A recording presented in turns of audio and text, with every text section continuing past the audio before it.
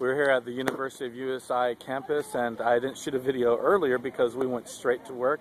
We passed out about 200 little bags of M&Ms, invite cards, and all that.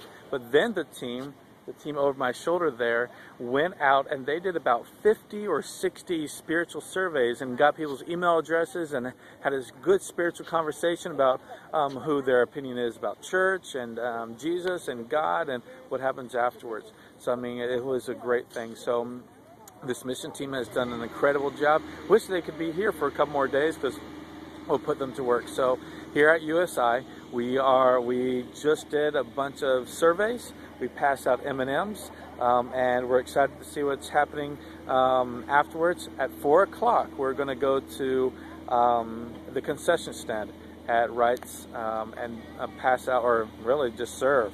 Not tell them anything about the church or anything, but simply just serve, be the hands and feet of Christ. So that's what we've been doing for the last couple hours.